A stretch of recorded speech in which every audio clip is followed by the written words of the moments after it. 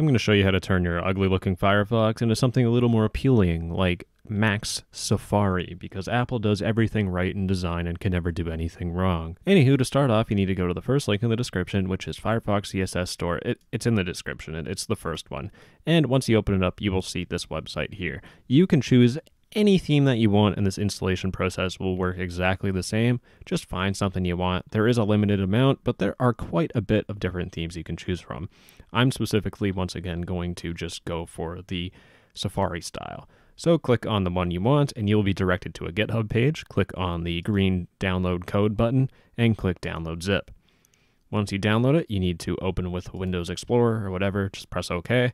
And once you get this folder, you just want to drag it to your downloads. Then once you drag it to your downloads, ensure that it's there, and once it's there, you can move on to the next step. So now the next step gets a little involved. You need to go to about:config, it'll be in the description as always, and you will get this window popping up saying proceed with caution. Just click accept the risk and continue. And now you need to search preference names, and you need to toggle them to enable. And the preference names will once again be in the description, and all you need to do is just go line by line, paste it in, and click this little switch button here to turn it to true.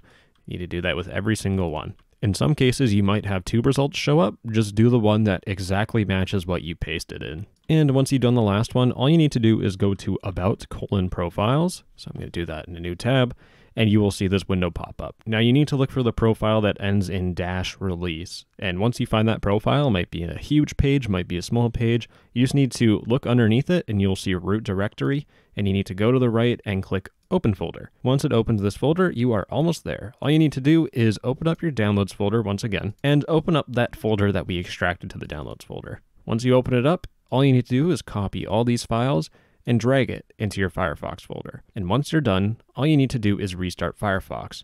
So to do that, all you need to do is go to the top right, click on the little drop-down menu, and click Exit.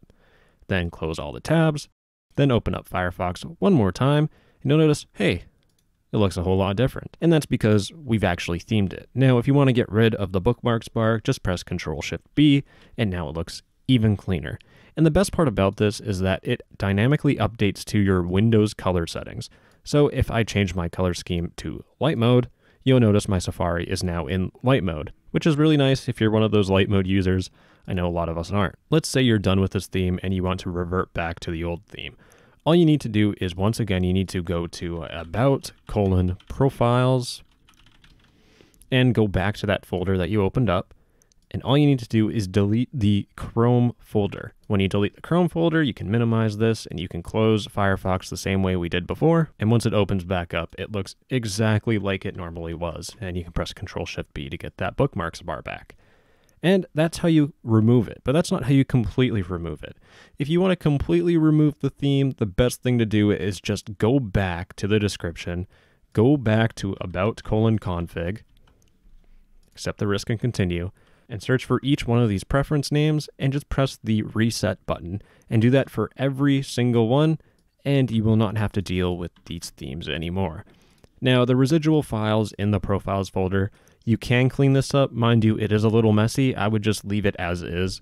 It's not going to do any harm because you've disabled all the flags after cleaning it up. In any case, that's how you theme your Firefox, and I'm going to go keep on using Chrome. I don't know why. I just don't use Firefox, and Chrome never wants us to make cool themes for it.